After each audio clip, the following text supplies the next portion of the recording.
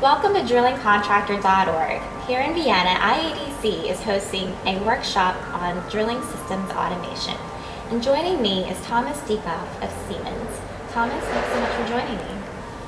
In your keynote presentation, you talked about the vendor model. Can you tell us a little bit more about how that works? Yes, it's driven by our customer. For our customer, it's essential to have the newest automation technology because that drives their efficiency, their safety, and their profit at the end. For this reason, they would like to have a direct contact to the key player of this, that means to the automation vendor. And this triangle supports this approach. Triangle means the end customer, the system supplier like Siemens, and the plant builder like any EPC company.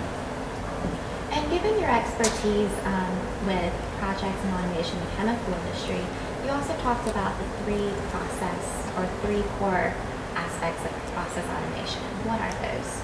Yes, first is automation technology. For this purpose, we need the newest and the best development of these systems. Second is the right engineering environment for that. That's one of our most important fields of investment to give our customer the chance to apply the newest technology into their plants.